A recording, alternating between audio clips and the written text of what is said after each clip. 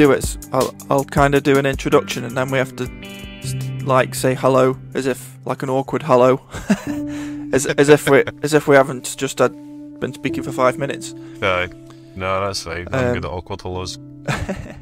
Okay, let's go. Okay, so this is Don't Touch the Cat podcast. We are talking to Ross Cunningham. Ross has a tiling company called Rossco Tiling in Glasgow, and he recently started the Rossco Tiling Academy. Ross got my attention initially on LinkedIn. He used to post a lot of work, as a lot of tilers do, but I used to look at Ross's, and this is before I even knew him, so I was kind of stalking him, I would say. He interested me because he used to do his work and then make a video and explain the correct way, or what he would say is the correct way of doing whatever particular job he's just done. So that was always interesting to me, because not everybody does that, whether they don't want to, or they're not willing to, or they think they've got any secrets. But then obviously very recently, he started doing it a while back, and he was building a tiling academy, so I've kept my eye on it ever since, and he actually posted progress pictures and things like that, and it's actually open now, and so it's a really good time to get him on. So, hi Ross. Hi there, how you doing? Very good, very good. So if we start, how long have you been tiling? Have you always been a tiler? I've kind of 17 years now. I've been tiling longer than I've not. If that makes sense. Yeah, so if you just tell us how you got to where you are today. So it was obviously a very experienced tiler and a tiling academy. You start from wherever you want, mate, whether it's left school or worked for whoever when you were younger. Just start from the beginning, mate. Take it from there. Aye, sure. So basically I kind of hit high school and I wanted to be an accountant, believe it or not, and kind of first and second year you've got your head down trying to get your grades, but third and fourth lost it all together. Grades went out the window and started doing some summer shifts with my uncle. So at your school, did they let you, what kind of, is this a normal high school? Yeah. And so I wouldn't have, I never even considered what to do at high school, but so you wanted to be an accountant and your school had the correct classes to... Well, I kind of knew I had to focus on mathematics, English, that sort of thing, in order to go where I had to go, but that was kind of where I wanted to head, but obviously third and fourth year you get carried away, you kind of lose interest and you end up spending more time hanging out with your friends. Is it GCSEs? Was it GCSEs at the time? It was, yeah. Yeah, you're younger than me, so I don't know why I asked that, because you're younger than me anyway. But I just wonder, because I went to a high school in Ireland. Scotland obviously do the same as England, don't they? Yeah. It changes at the same time as well. God knows what it is now. But so third and fourth year started spending summers working with my uncle, and at the end of fourth year done my exams, had 2 weeks off, and then just went to work with my uncle. So within leaving school and then going to work, there was only 2 weeks. I think I was 15. Started my apprenticeship in the August, so just turned 16. Your uncle was a tiler? He was. He's kind of a bit of an all-rounder, but kind of builder, roofer, but tiling was his niche. That was what he was best at. And he kind of put me through my apprenticeship and got me on my way.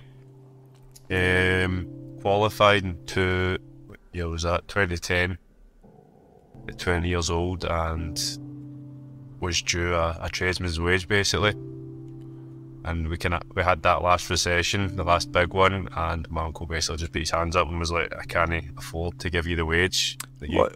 This was 2008? Yep. You're quite young then. You were a lot younger. Yeah, you were a lot younger than me. 32. Yeah. Okay, sorry, carry on. No, you're fine. So obviously that recession hit and he was just honest, and I started to put a couple of adverts and stuff like Gumtree and whatnot. Started getting a bit of my own work in, it just kind of get carried away, and I spent more time doing my own work than I did working with my uncle. So fast forward, met some great people, and So got a lot of experience. your first job, so you did like a 4-year apprenticeship. Yep, sat my With your full uncle? apprenticeship. Yep. What were your first jobs? What were you doing on your own when you went on your own? Small bathroom floors, kitchen splashbacks, the basics that you need for tiling. Did you know that was the base? Were you looking for those jobs? Did you know that was the basics? I've had this conversation with somebody else the other day. I don't think so. I think I know they're the basics now that I'm much further advanced. Like outside steps, done tons of them, and I wouldn't touch them now. Like, Yeah. so you put an advert out, I'm a tiler, and Pretty much. would you have just took any job that come your way? Aye, absolutely. Like, I was kind of hungry at the same time and just wanted to make money, and that was the way to go with it. At that stage, what if you were honest, what did you actually know after 4 years of an apprenticeship? What were you capable of? Steps and kitchen splashbacks. My uncle was quite a hard tradesman to work with. If you done something wrong, you took coffee, you didn't get a second shot, sort of thing. So, as much as hands-on and stuff, it was quite limited. And obviously in college, you don't get What taught was the a great college deal. like? It was One a good day laugh. a week? No, it was 2 weeks on, 2 weeks off for 2 years. So I get a skive every couple of weeks, basically. In my opinion, just went to college, had a laugh with some of the boys. So you got an apprentice wage, which how much was it, if you don't mind me asking? At the first year, it was buttons. It was like £120 a week. Yeah, that's all right. I got 40 quid a week when I was doing my apprentice, and I'm not that much older than you. But so who paid you that? Your uncle? Yes, I believe you get grants and stuff to kind of subsidise towards it, but. And did he have to pay you when you were at college as well? Aye. So he did you a favour then? Aye, he did. Definitely. He knows that as well. Like, he said that at the start, the college kind of sell you the apprenticeship and say, oh, we'll back you up, support you, we'll do this and do that. And he says it's not. He says I ended up paying most of it. Was the college just tiling? It was a school of building, so there was kind of a plastering level, there was a bricklayer's level, there was... Aye. Does it still exist? No. It's no shut down, it's just kind of moved into a bigger premises. It's Glasgow Metropolitan College now, I believe. Does that course still exist, you know? I think so. And I think they're still teaching the same thing they taught me 17 years ago. Yeah. And I bet, how old was it when they were teaching it you? But couldn't even put a date on it. Same curriculum. Good 30, 40 years anyway. Yeah, we'll get on to that. That's your next venture, isn't it? So, you went from being an apprentice to take just doing jobs that you could take, that you were capable of. Working at the back of my car. In a car. Mm-hmm. To a point where, this is where I started seeing your stuff. You started doing really intricate stuff. Mm-hmm. How did that happen? Is this all pure experience? I think so. I think obviously over the years I've built a clientele, and it's kind of got me to this stage. To being honest, in the last year I rebranded because I wanted to attract a different clientele, and I think I'm pretty sure that's how I've ended up with the jobs that I've had recently. That's probably why you popped up on my radar, then, isn't it? Because I bet. So what were you before? Just Ross Cunningham tiling, local RC advertising services, and you got a lot of work in Glasgow. Yep. And then you rebranded as Rossco. Yep. Got yourself onto LinkedIn. So I've been on LinkedIn for years. Social media kind of hold myself back. I like posting and stuff, but then you end up inundated with customers wanting work done, and that's not really why I used it. I get enough work the old-fashioned way, just by word of mouth. But that's how I don't post much. But I kind of need to now. And I know you're on TikTok now, but you were only really on LinkedIn, weren't you, before? Instagram. We've got Instagram. Sorry. Yeah, on that as well. Yeah, so I always say to people, once they've done one good, and I speak to tilers all the time, and they'll say they've finished a job and they'll send me the photos, but they don't want to share them online. Yeah. And they will have done something like you just said it, and I'll be like, that's a high-end job that you've just done. Yeah. All you need to do is post that work once, and you'll be inundated with similar types of requests, if that's what you want to do. I was speaking to someone the other day, actually. He'd just done an indoor swimming pool, and I was like, mate, is this the type of work that you would like to do? And he's like, yeah. I said, you need to post it online with some kind of proper, get some good photos, do a good write-up. And I look to people like you because you're not afraid to say, this is exactly how I did this.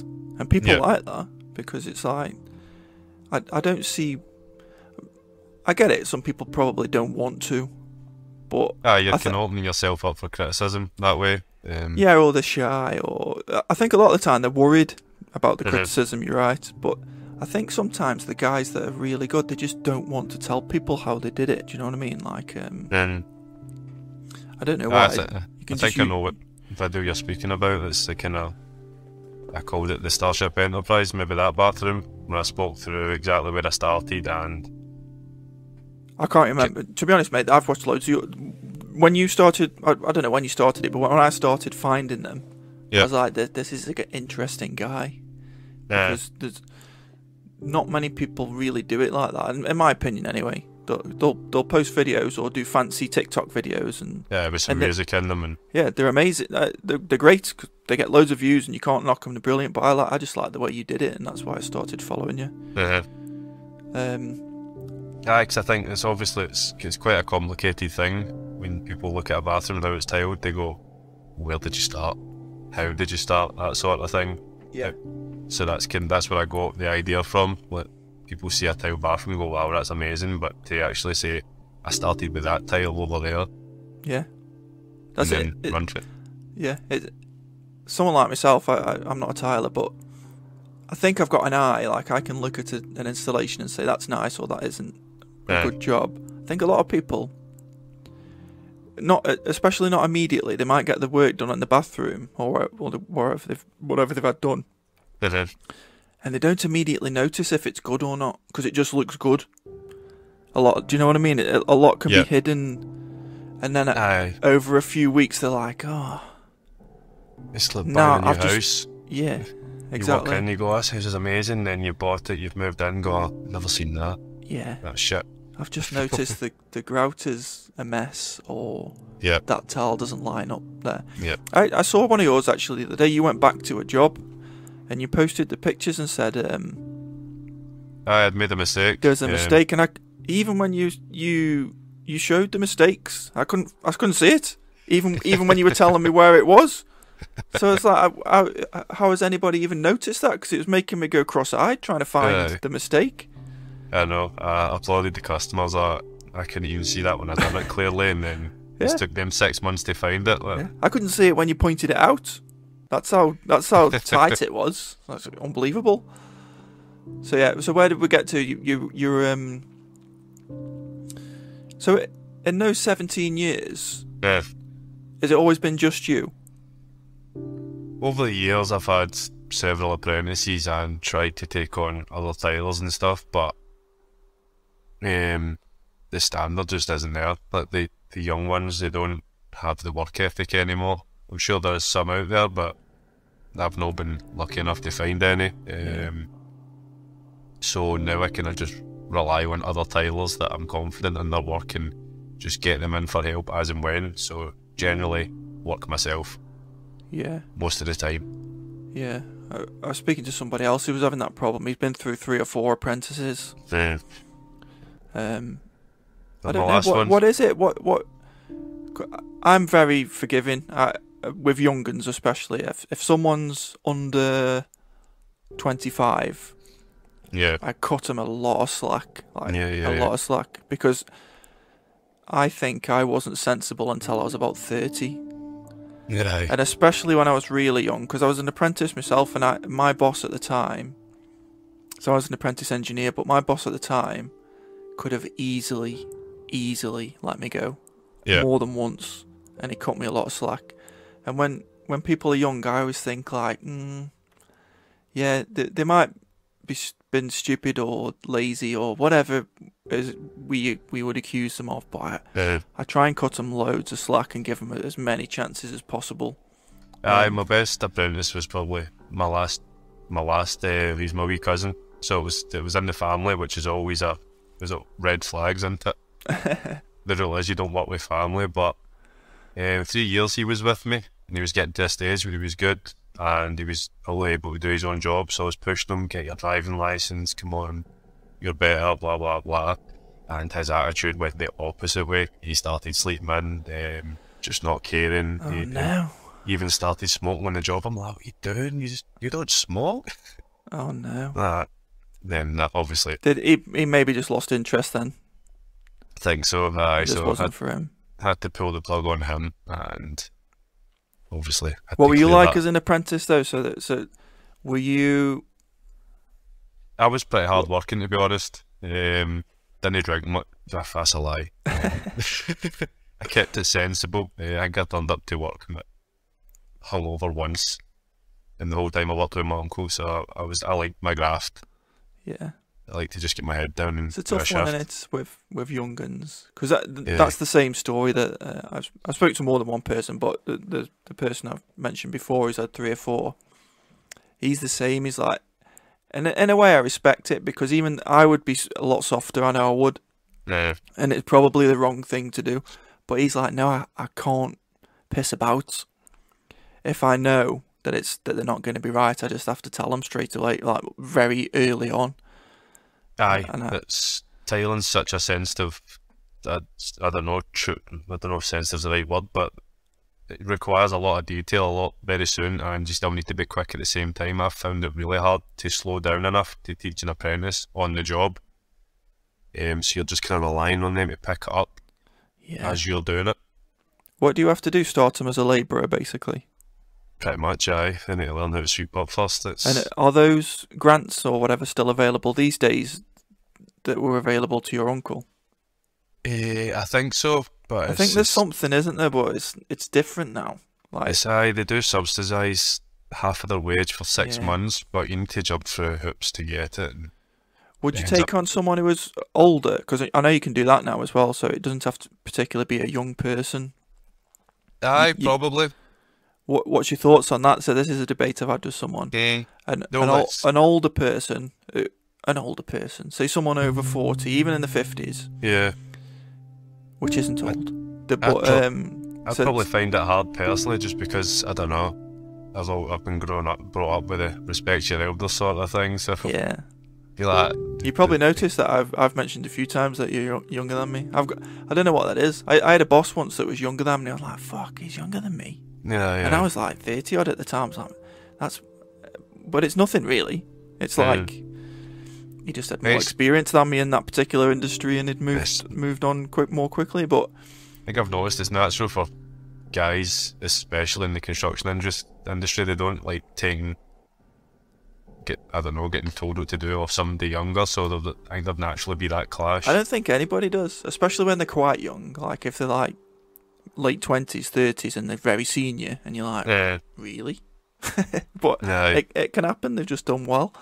But yeah, so if you're taking an apprentice, would you prefer someone young, but obviously they're going to come with all the things that most young people come with, inexperience, and probably trying to skive a day off because they've been drinking the night before or whatever, or they've been on the student night on a Monday, or someone who's more experienced in life, they might have had a different career before they come to you.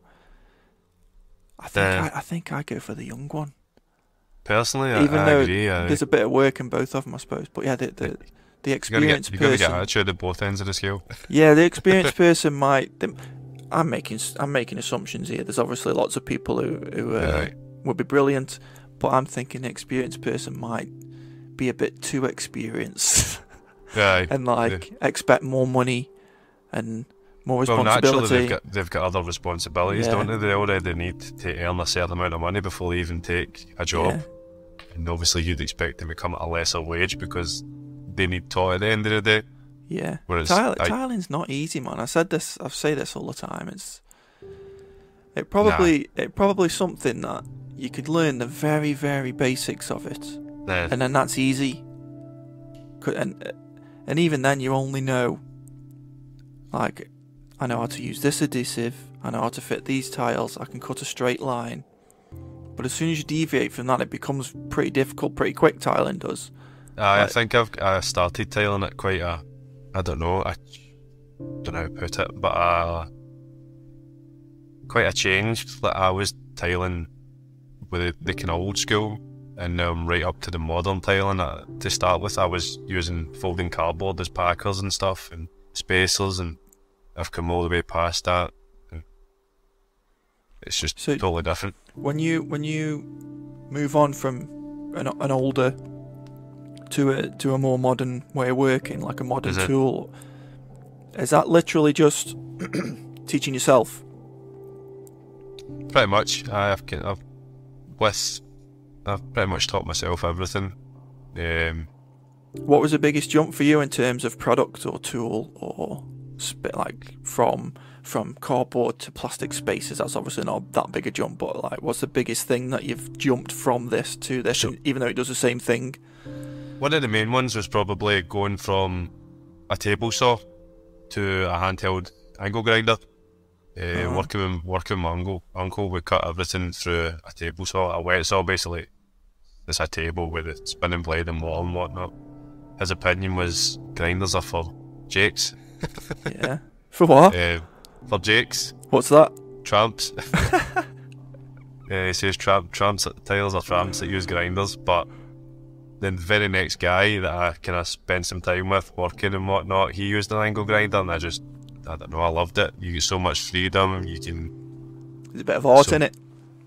Absolutely, you can, like you say, it's a bit of art. You can do some more intricate stuff, stuck to that table saw. Yeah, so I've said to you before, I think a lot of tilers, and it sounds silly, but I think it's absolutely true.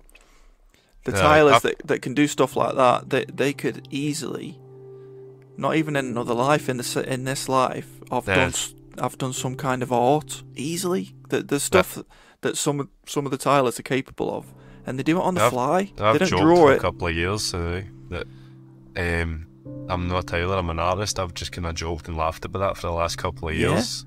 I think there's truth in it. Absolutely.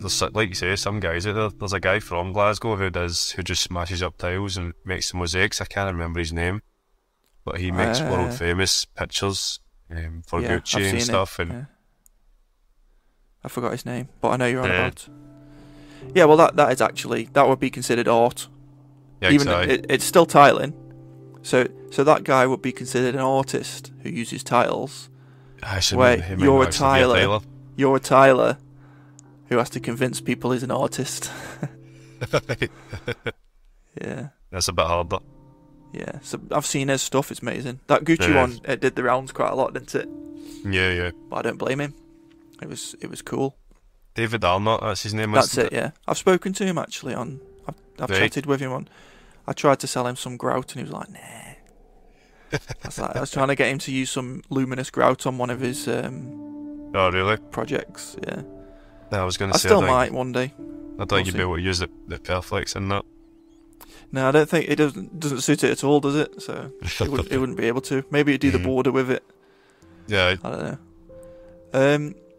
Do you specialise in any specific area? Probably, I don't know.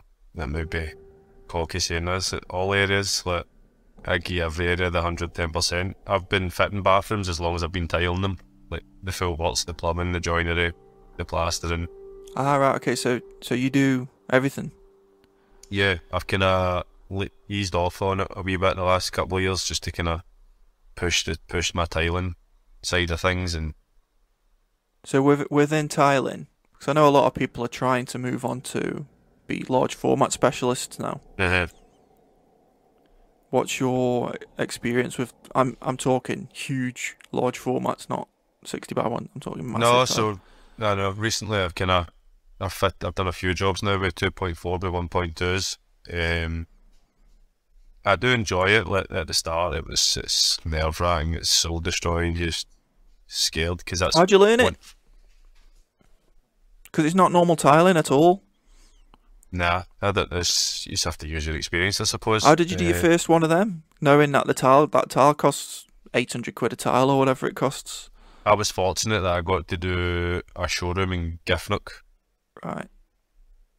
In Wilson bathrooms. So it wasn't a customer's house. There was a bit of space. There was a bit of, I don't know. I had the space and the time to get my head round it and get it done, sort of thing. So that was where I done my practicing, so to speak. Broke one, which was horrifying. But what happens when you break one? Who covers it? Me. So is that not? I don't know. I've never really asked anybody this, but so is it when the tilers are fitting those huge tiles? It's on you if you break one. It's on the tiler, definitely. It just obviously depends. If sometimes those tiles can take a knock before they're delivered, but you don't know. So you just automatically assume it's whatever you've done. It could be lifted wrong. Once you drill a hole in it, it becomes pretty fragile. So you don't specifically want to specialise in those massive tiles? Do you know what? I enjoy it. It's a bit of a slower pace. You is take it, a is lot it better, more time. Is it better paid overall? I know it's like you charge more, but you have to do more as well. I think so. Definitely pays more than. Like, I know there's guys out there who are out tiling full bathrooms in a day, so they're doing 5 bathrooms a week, which is madness. Yeah, I couldn't even fathom tiling a bathroom in one day. What do you think of those adverts that you see on Facebook that say they'll do your bathroom for $3,000 all in? Aye, they're cutting corners. They do it. They get plenty of work. I know that. I know people who've had them. Aye, but then you get somebody better in a year later. Yeah. To do it properly.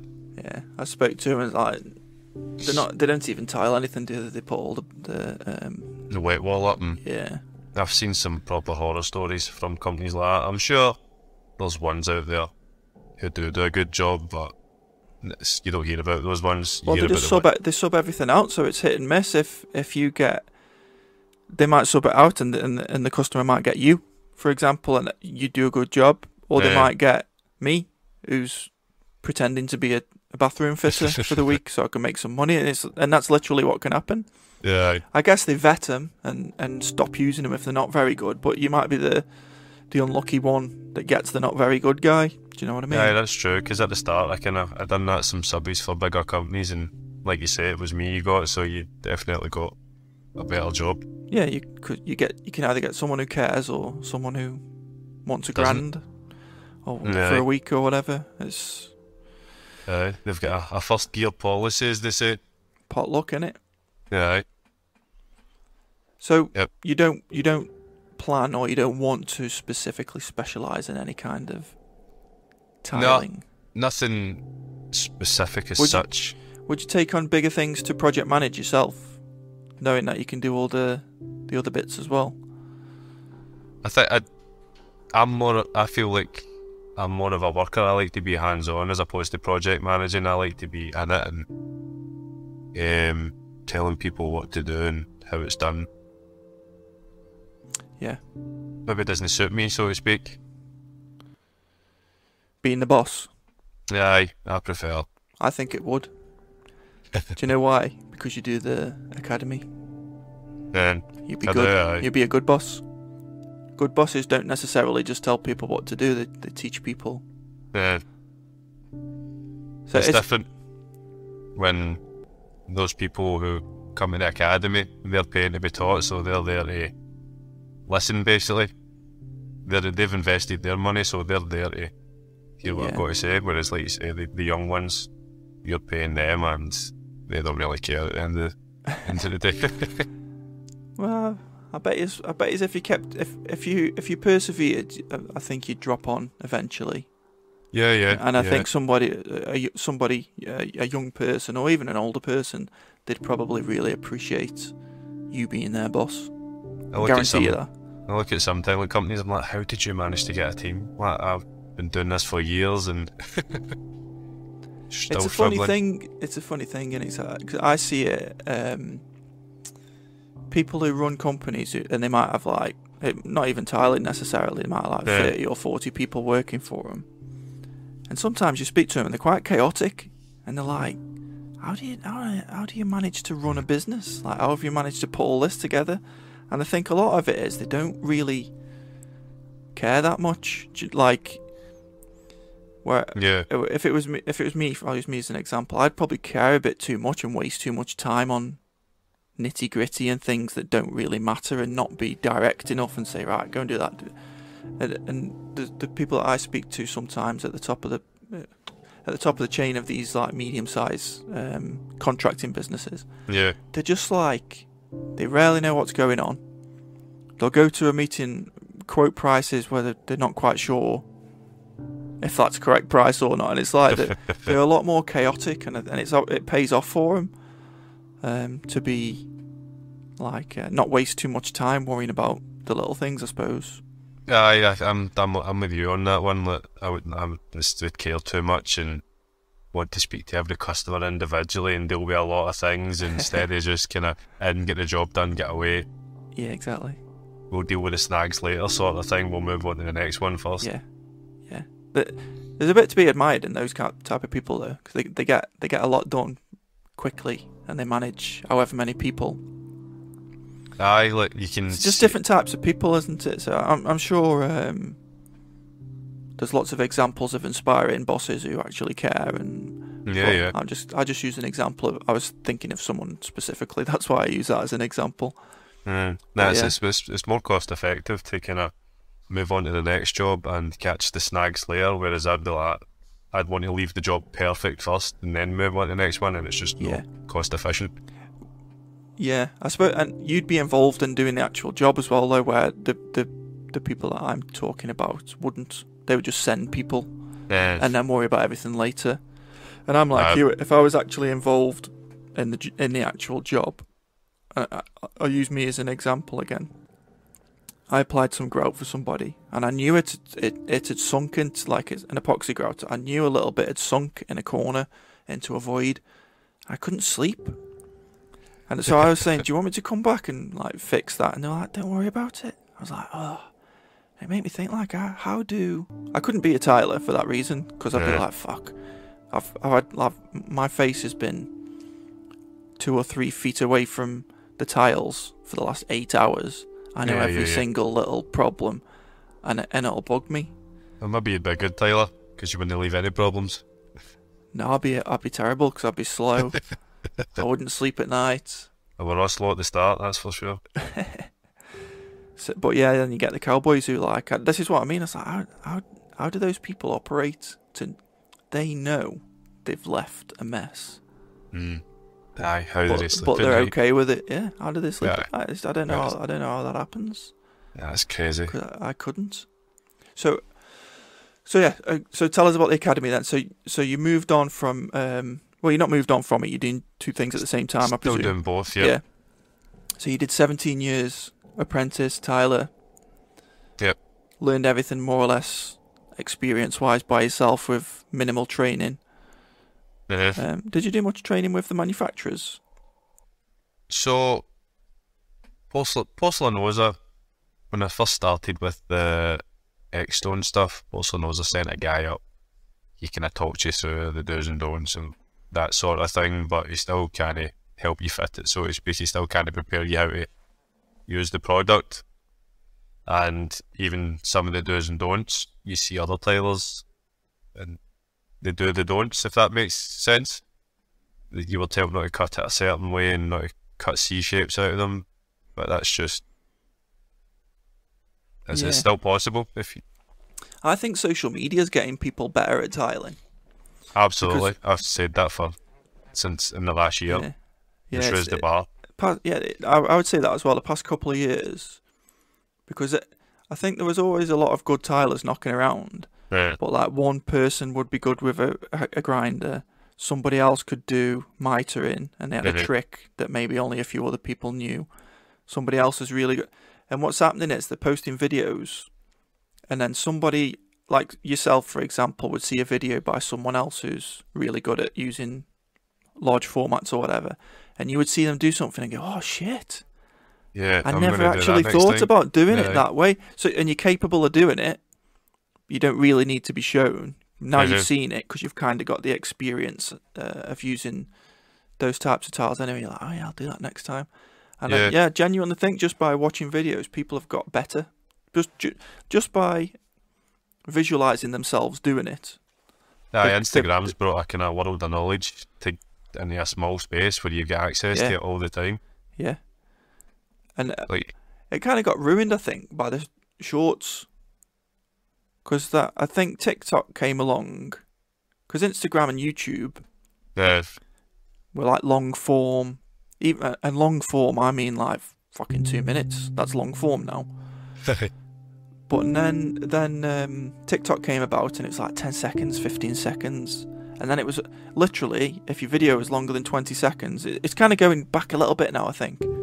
Because TikTok have started letting people load longer videos. I can get a 3-minute video now. For a while there, it was like, if your video's shorter than longer than 20 seconds, nobody will see it because it doesn't show it to anybody. The algorithm says, nope, nobody will watch it because it's too long. Too long. It needs to be short clips and good music and Yeah. And even that annoys people now. Because like, oh, why do you put music on all your videos? yeah, I get that quite a lot. I'm like, well, I don't know actually. Because everyone else does. It's like, the music's there quite easy to choose the music. But they're Aye. right. Why does everyone put music? Like, why is everyone making fucking music videos? Like, it's a tutorial how to use Grout. It's like, yeah, no. it doesn't need a, what they With the call latest BTS. track along the Is it back. yeah, BTS? I think so. Aye. My biggest, most viewed video ever was a 15-second video of someone peeling some grout off a tile, and I could never replicate it. And then it took me a while to click in. It was just because it had a BTS. I didn't even know it was BTS, but it says BTS into it. I'm getting it right. Yeah. It had Korean pop band. yeah, it had a BTS song on it, and I was showing my wife, and my little boy was like, "It's BTS." I was like, "What?"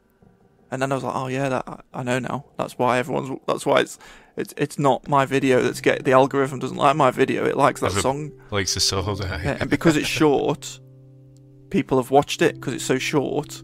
They're not watching it because they want to. It's just there and it's short and it's got that song on it. So yeah. I suppose that's got a lot to do with it as well, isn't it? People like your videos because they like the song as well. So nowadays it's become important. What song do you pick for your video, and is it matters instead of the content of the video? Yeah, it makes no sense to me sometimes. I've tried to be clever, and you've said like, this is clever and this will work, and then it gets like 9 views, and then you just put something on randomly that you've made no effort on, and it'll get like 25,000 views. Yeah, same thing happened to me just recently with Yeah. TikTok. Yeah, And I was just showing off one of the students in the academy. the Tartan Tyler. Yeah. It showed up and I was like, I didn't even know it was you. I was like, the Tartan Tyler.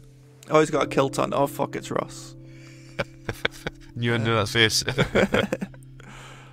Yeah. So have you been doing alright on TikTok, with views wise? I thought I was starting to notice a pattern. It was like 2 videos with kind of shit views, then you'd get one with 20-odd thousand, then a couple of shit ones, and then another 20-odd thousand. So Weird, isn't it? Yeah. I think they reward you for using the app. So if you use the app and flick through, this is probably total bollocks, but I think because I didn't use it for ages, and then I'd upload a video and it wouldn't get many views, and then it's so fucking addictive. It's really annoying because if you do start flicking through TikTok, you can waste an hour easily. You can go deep and yeah. But there's loads of good stuff. It's weird because there's good stuff on there. Yeah, there is good. It's like I've been watching this guy. I forgot what he's called, but he's like he's got like a webcam in his car and he just drives around London.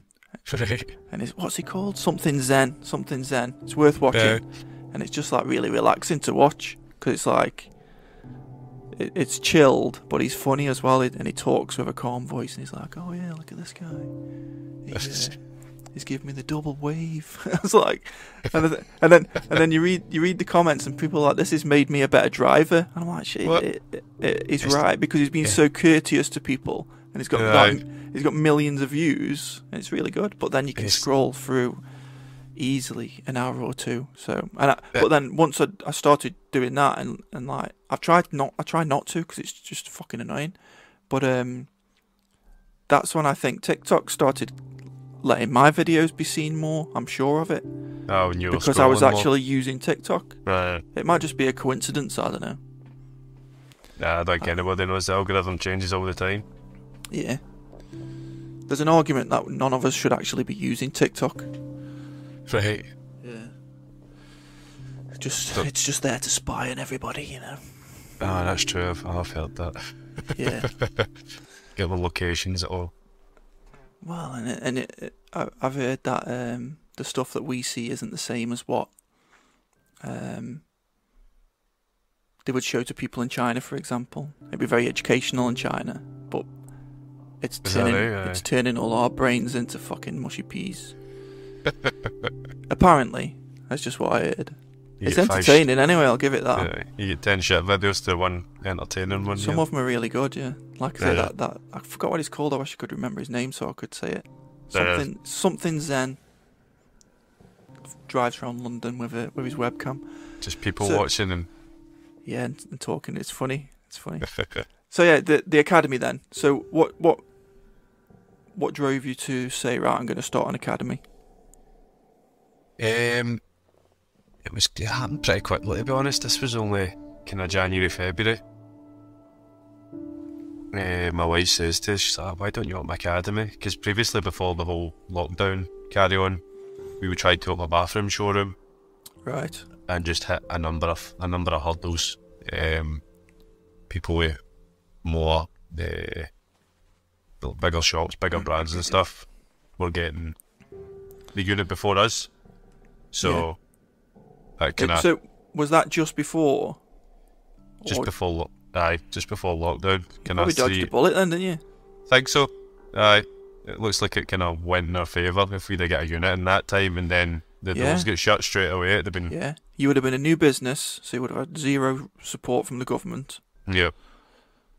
You would have been able to open your doors. Nightmare. So yeah, you dodged a bullet, mate. Definitely. So obviously, fast forward a few years, and my wife just said to me in January, "Why don't you do a training centre?" And kind of thought about it, hummed and hawed. I'm not much of a risk taker, so I was like, I don't know. Need to get a unit, that's another outlay, and just put the wheels in motion. She's good with a computer and stuff, so she helped with the cash flow. I got all the information that needed to be in it, and that was come April. I had the premises. Is this last year? This year. Wow. Yeah. So within 6 to 8 months, I'm now training people. Yeah. So that place that you got, what is it? Because it looks big. A 2,000 square foot unit. I'd like the same to you. At me at the start, I was looking at units just like you with the house, and 2,000 square foot, 5,860. I did not know what it meant. Didn't have any idea what that size was. Just got a 2,000 square foot one because I thought, okay, that sounds alright. Sounds about right. I'll see what I can fit in here. Yeah, put a little cafe in the back. What it does look is, and it's like I saw it when it was empty, and then I saw you when you were decking it out. It looks an expensive thing to set up. It was. Like even the build itself, from paper to the actual build, is 3 times more than what I planned to spend. Yeah. So I had to take money from other pots. Like I'd set aside this amount for tools, that amount. I say pots, it was all coming from the one pot. But I'd obviously had a sum of money, and I split it up for each thing that I needed, each area, tools and whatnot, advertising, and just kind of had to dip into each bit to get the build properly, because you can write it down, but then until you're actually in building it, you get a better feel for what you need and how you want to do it. Yeah. Is there anybody else doing anything similar in the area, other than the college that you mentioned earlier? In the area, no. The closest tiling school is Edinburgh. But they teach the same method that I learned 17 years ago. Yeah. The same as a lot of schools across Britain, which is what I'm keeping away from. Yeah. Because it didn't benefit me at all. There was nothing that I could take from that. So the only reference that you had was what you did at college, and you knew that you didn't want to do that. Yeah. Exactly the same. So I know what I learned with my uncle, and I know what I learned at college, and the stuff at college just didn't transfer into real life at all. Yeah. Personally. Yeah. That's one thing that I noticed on your videos.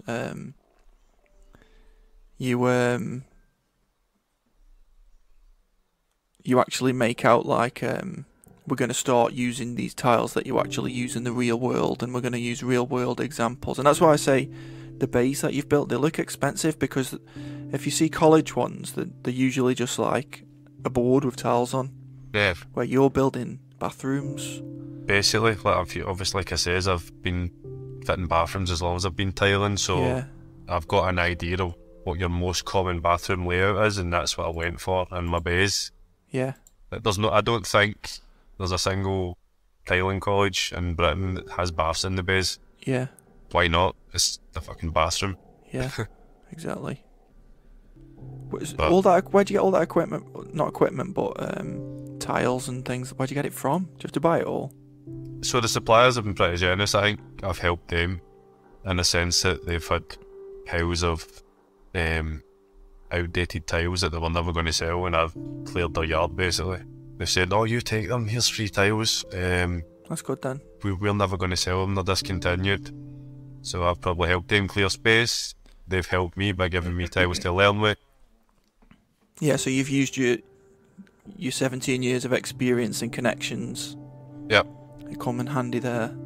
Aye, and I've made a lot more. And is this just you as well? Is this just you again? Speaking to these people and... No, the academy, sorry. Yeah. So it's just you running, so you've got your own tiling business. This is... And the academy. Yep. And it's just you. Aye, pretty much. When I'm not in the academy, I'm doing my jobs, and it's just recently I found out how difficult that is when a job runs on, and you've got a course starting on the Monday.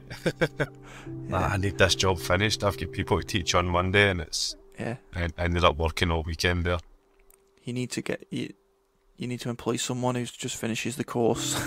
You teach them really well, and then say, "Guess what? I've got some work for you." Aye. Send him off. You start Monday. Yeah. So how many people are on the course now? Is this the first wave that are going through it now? This is the second. I've done a course already. What does your course... When you say a course, so you've got a written course Yep. So it's a beginner course that lasts 2 weeks, Monday to Friday, 8:30 to 4:30. Within that course, you will spend a morning in the classroom where we go over product knowledge, preparation, tools you'll be using, just kind of all the stuff that you need to see in black and white and talk over, health and safety, all that carry on.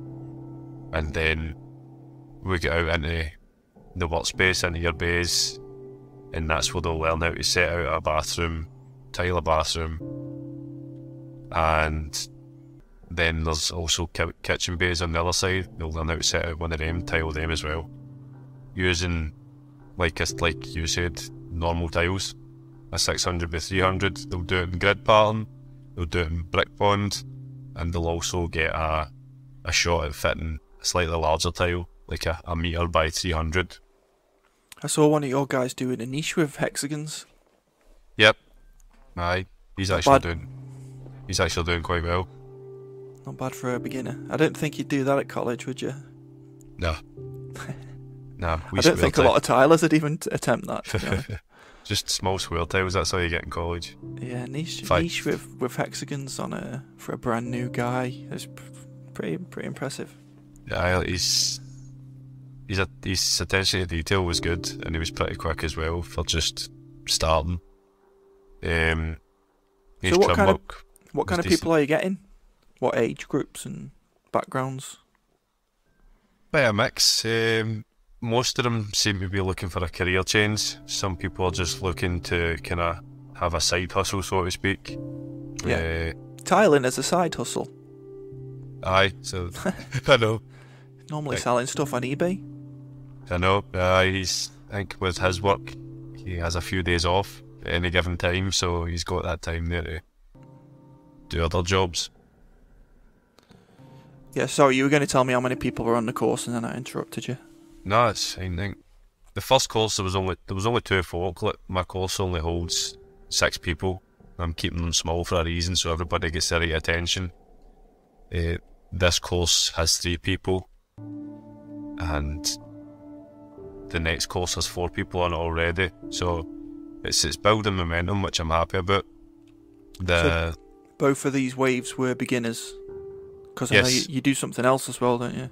I've got an advanced course. There's one of them starting at the end of November, sorry, which is for tilers to upskill, because obviously it's herringbone and wet rooms and stuff. It's quite an expensive thing to have a shot at in some of our customers' house.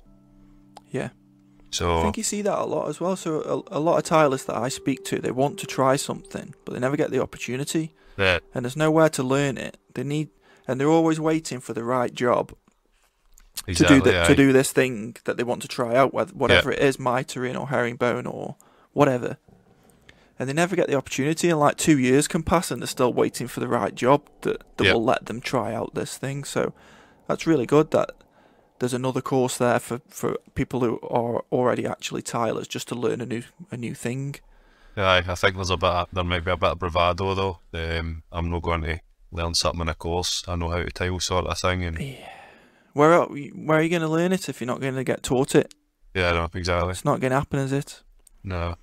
It'll end badly at somebody's house. Yeah, I mentioned it last week to another person on the podcast. It's like, where do tilers get to learn anything?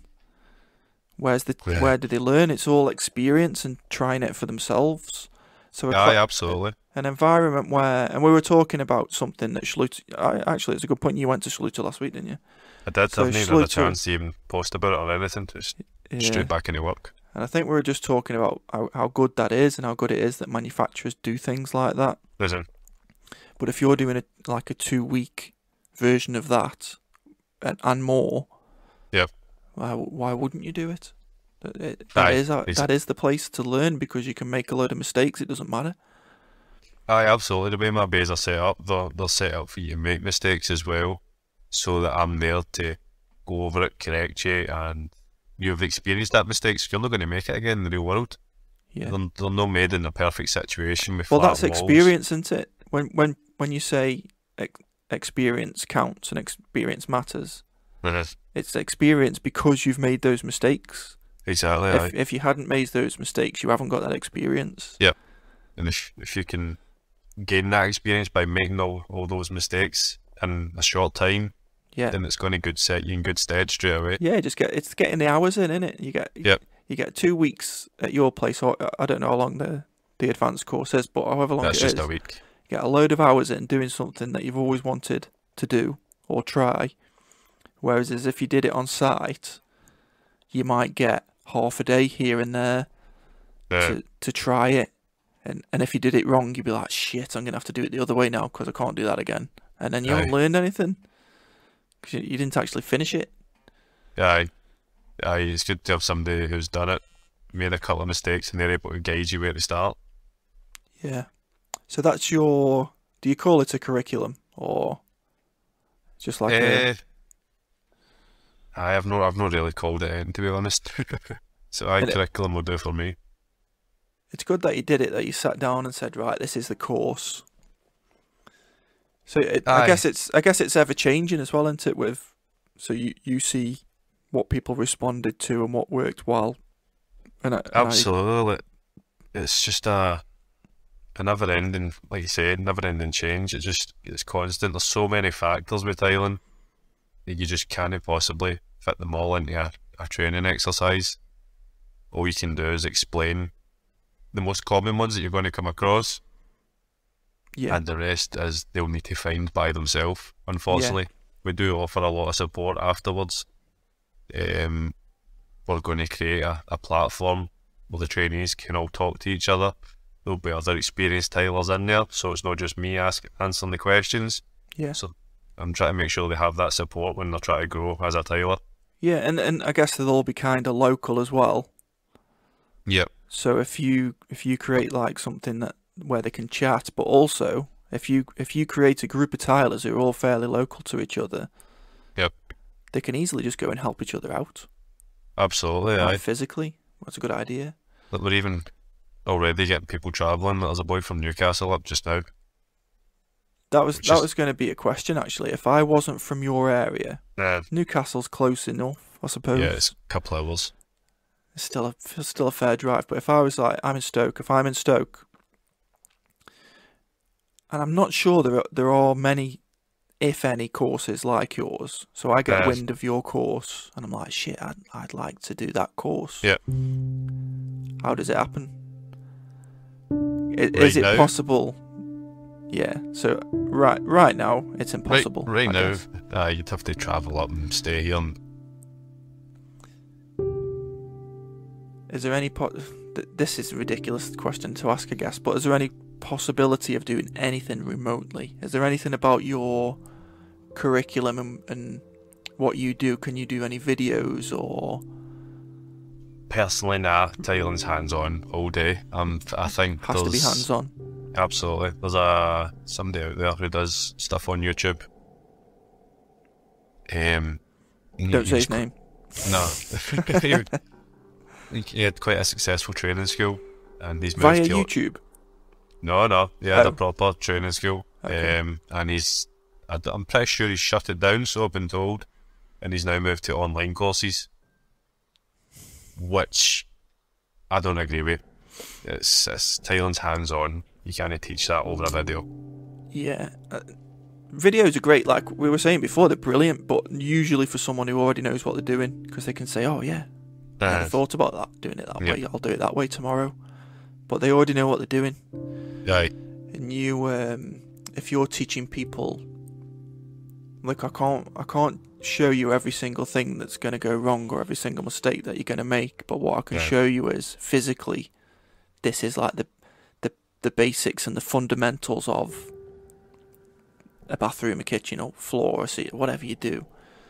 When something does go wrong, even though you may not have actually ever gone through that specific mistake or problem with it, they kind of understand because they've been taught.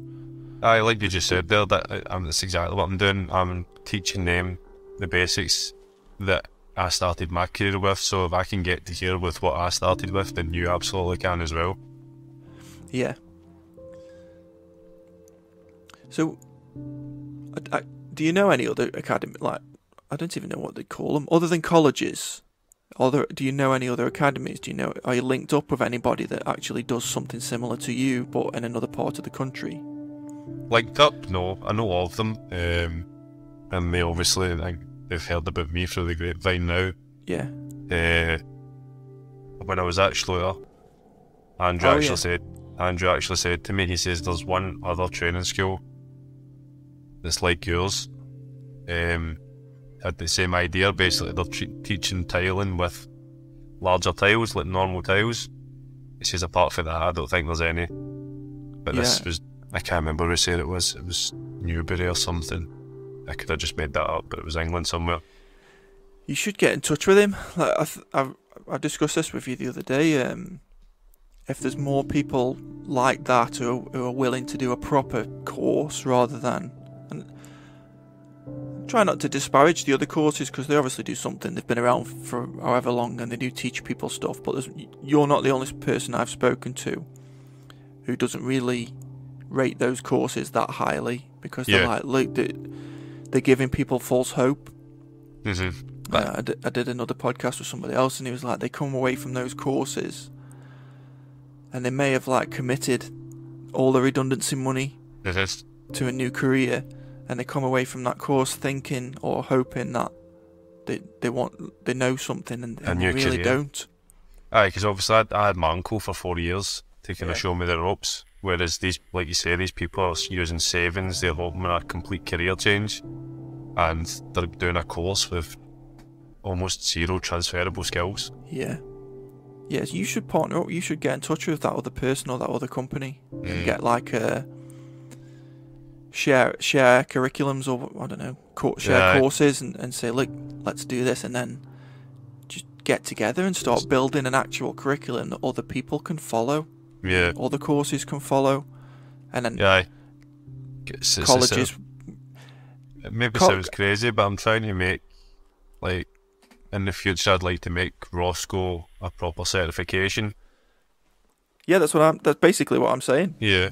You get together with the other guy or whoever it is that runs it, the other company.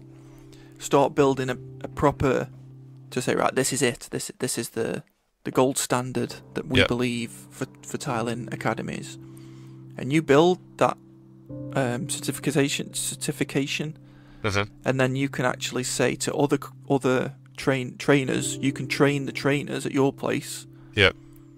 And then give them the Rossco gold standard approved, and it might have been in Stoke.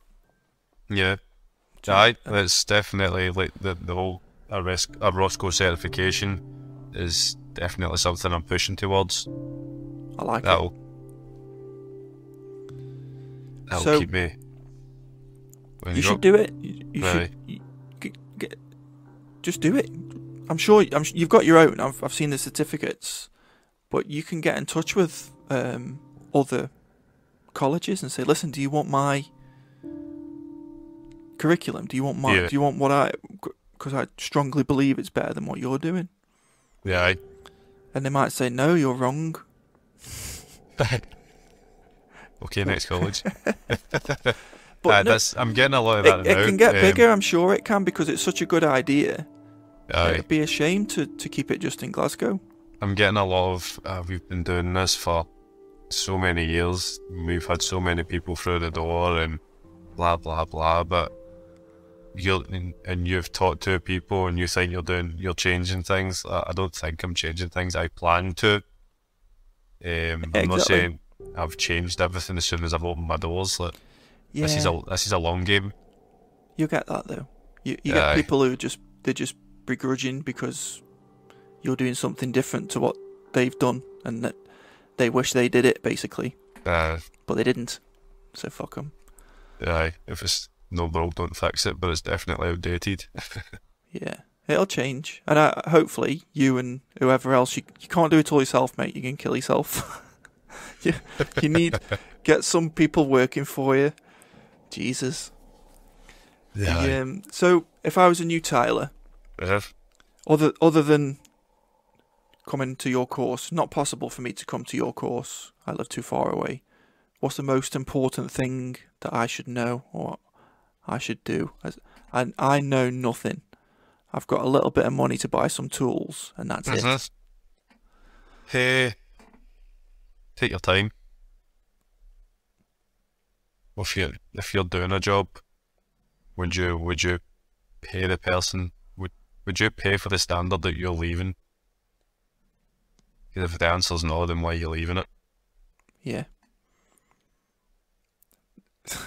You should tell that to a few actual experienced people. It's something I say a lot in my academy. Like, there's guys out there making a good living and they're leaving a shit standard.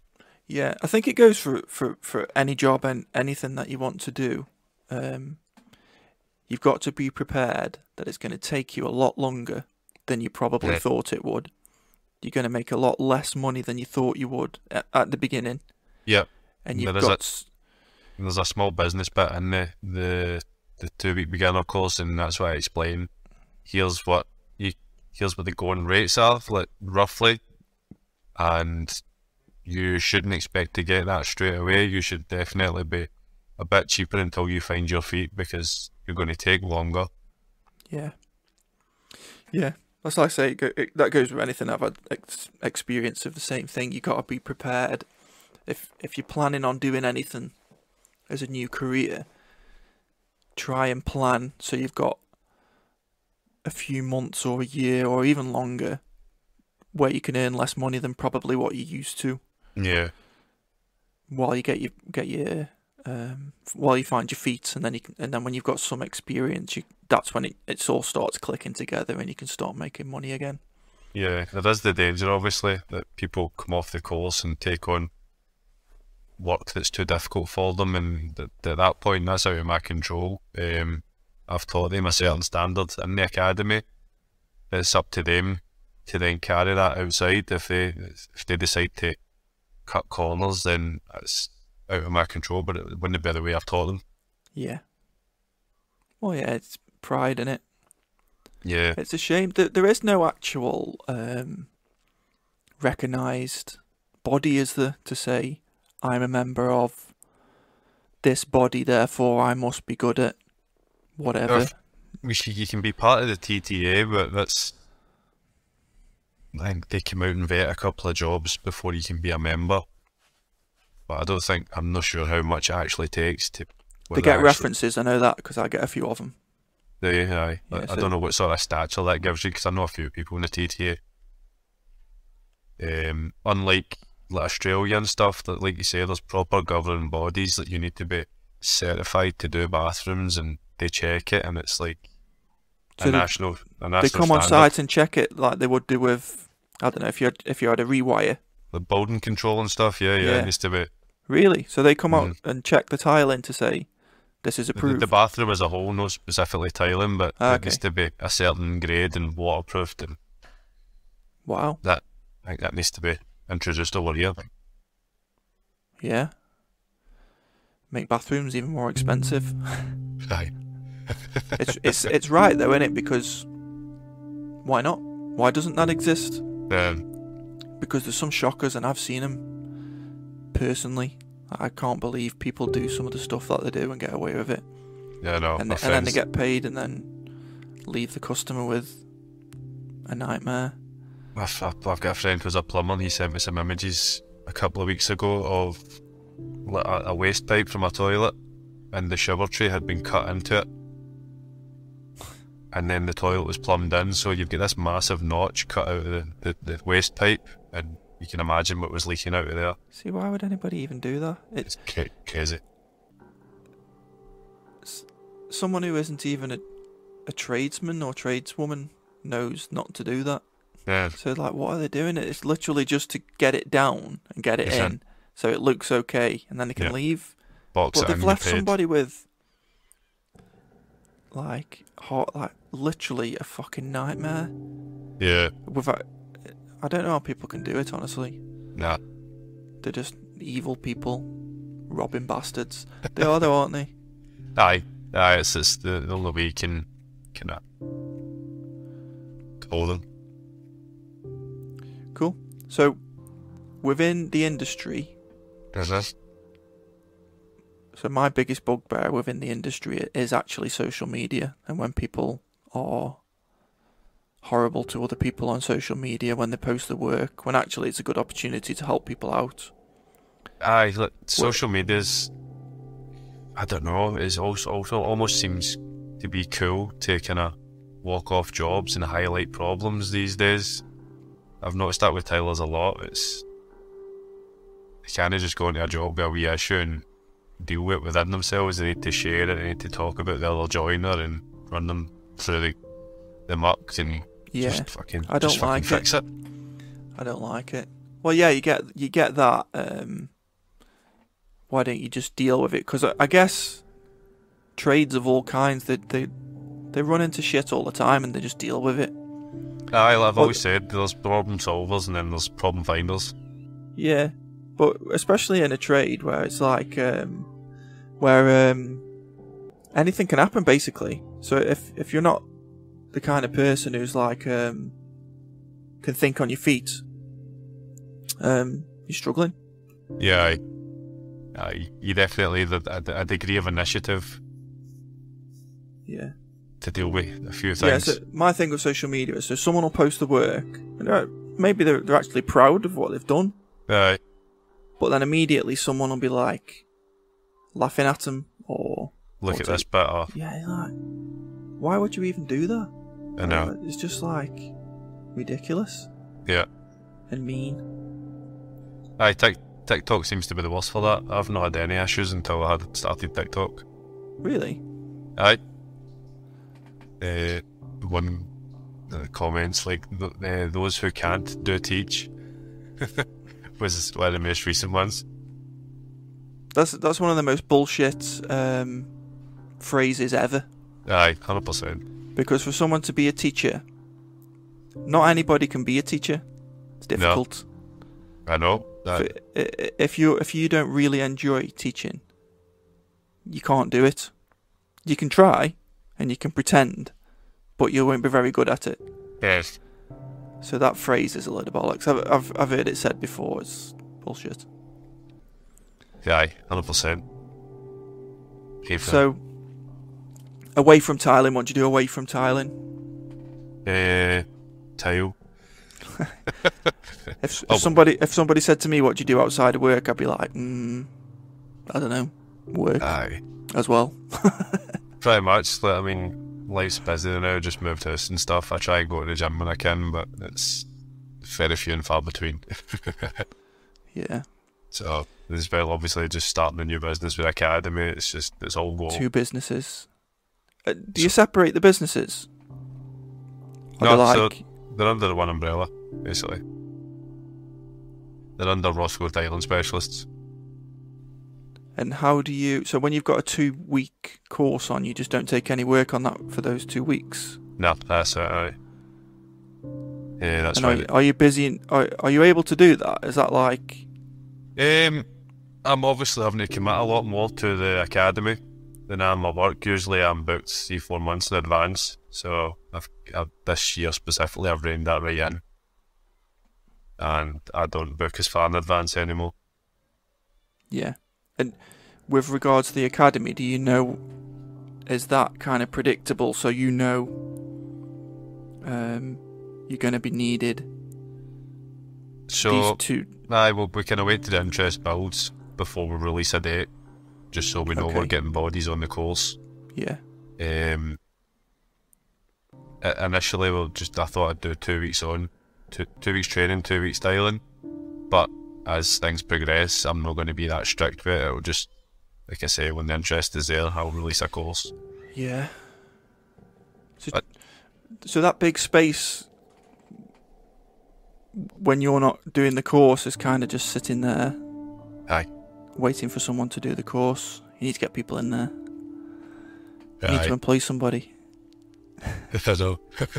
So you can go and do some work. Aye, if it gets busier, then I'll look to kind of take on another lecture. I don't know what to call myself. Fucking teacher, lecturer, whatever. What do you call it? Trainer? Aye, Ross. I'll employ another Ross. You definitely need somebody, mate. You can't do that by yourself anyway. I know. I quite like the fact that I'm still really involved in tiling, because it obviously keeps you up to date. I'm still learning. You're gonna have to let go of one of them. Nah, no way. You've got to. No chance. I don't know. Unless you start employing people, it's tricky. It sounds difficult to me to do both those things. I would like to slow down the tiling, but I think it's a must that I kind of need to stay involved in fitting tiles in order to deliver the course. About it. Oh, I'm with you. Yeah. You need to keep up with all the latest. I don't know, because I think your academy, the way I think like too far into the future with things, and obviously whatever you think's going to happen in 10 years definitely won't. But I honestly think that the way you do it and the way you are, it potentially could be really big, not just Glasgow even. But if that would need you and your time, and it's got to be you as well. You wouldn't be able to. So if you need to employ someone to do your tiling, you need an apprentice. Because I think your academy honestly, it's the way you are with it. This is all my opinion, and I might be talking a lot of bollocks. I don't really know what I'm talking about, but I personally think if you're doing it, you personally, the way that you are, it could be really big.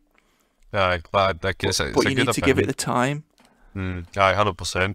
As a lot of people have said that if you want this to go the distance, then it needs the time. So I'm trying to, I don't know, come away from being my old self. I was just a worker, go to work 14, 16 hours a day, get a job done, whereas I'm having to completely change who I was in order to give the academy the time, which is a battle in itself. Because even when I'm no training, I get back into work and I get caught up in it again, and then when really I should just be going doing an 8-hour shift, coming home, concentrating on some academy stuff, and I don't. I go to work for 3 weeks and hit it hard, and then that's Monday morning shit, I'm training people today. Yeah. I honestly think it's even when it and it will get big, I'm pretty convinced because of the way that you are, but even when it is, it'll still be you. It's all down to you, like the way you are. I don't know you particularly well, but I can just tell by the way that you present those videos and the way that you speak about your work.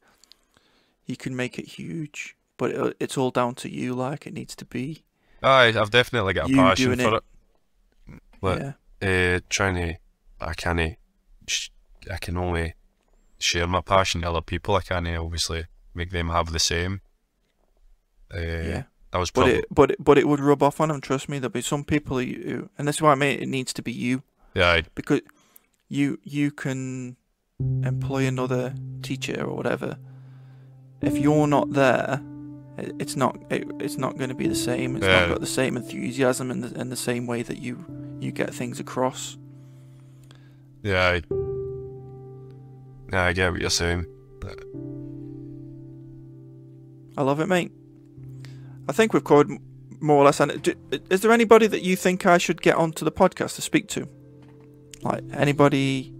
So I'm looking for anybody from any walk, as long as it's kind of related to the industry.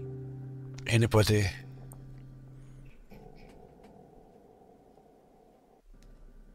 Who do you think? How do you think? I don't know. I'm kind of stuck on Tyler's. I want those people from Schluter. Yeah, I do. Anyone? I want senior people from big businesses. Yeah, Andrew Curry, he's a training manager. Andrew Curry. I'll ask him. What I also want to do is at some point, I want to do a podcast with someone, like a masterclass. Yes. I don't know how much you could get it across just by talking, but someone who's an expert in a particular thing that people want to know about. To describe it in detail. Yeah, and they can just talk people through it. Like a trade or... Not the trade, even like one specific aspect of the trade. Yeah. Like, I don't know, anti-fracture mat. Why did... So, even now a lot of people will say, well, why do we even use it? Aye, even now people say it. So just someone to come on and say, right, this is what it is. This is how it's made. This is what it's doing. This is where you use it. This is where you don't use it. Because I don't think anyone's ever actually done that. No, that's... Well, you get... Everybody uses it now, but obviously about 5 to 8 years ago, it was like, I'm not touching that. You don't put tiles on plastic. And... Yeah. But a lot of people use it now because they just think they've got to. Yeah. If you were to say to them, what's it actually doing? Why are you using it there? I don't know. I can't. It's because I can't tile on plywood, so I need to use this. Yeah. Or, yeah, why are you using it on wooden floorboards? Yeah. No, well, I don't know. I just am, because it's like, it's gonna help in it. Like, how? Right. And I'm not saying I know. I don't. I'm like, compared to most people who use these products, I know nothing. But I just think it's good for people to listen to somebody who really knows everything there is to know about. Yeah, I just use that as an example, but something in particular to say, this is what it is. This is how it's made. An expert in the field. Yeah, exactly. And then it's always there for people to listen to whenever they want to. Yeah. Oh, so there's that podcast on decup anti-fracture mats. Exactly. Yep. And I'll be on the other end, like the idiot who doesn't know anything. So, and I literally am the idiot who doesn't know anything. But yeah, And I'm literally want to know like everything. How do you make it? Where's it made? Who makes it? What's the production facility like? China. Everything. Well, maybe not. Well, Schlitter's probably Germany. I don't know. That's assumptions. Exactly. We don't know. It's good, isn't it? Yeah. We need to know. So yeah, that's great, mate. And anything you want to add? No, like you've covered. How can people get in touch with you to come on your course? So you can either get in touch with me on Instagram, Rossco Training Academy, TikTok, or The Tartan Tyler. The Tartan Tyler, and I've got a website which is Rossco Training Academy as well. Yeah, Google that and you'll be pushed in the right direction. Cool. And it's open to anybody as long as you can get there. Aye, as long as you can come to Glasgow, then, but never know, in the next year, that might come here. Yes. I love it. Thanks very much, mate. Appreciate it. Cheers, man. Cheers, mate. Bye. Bye.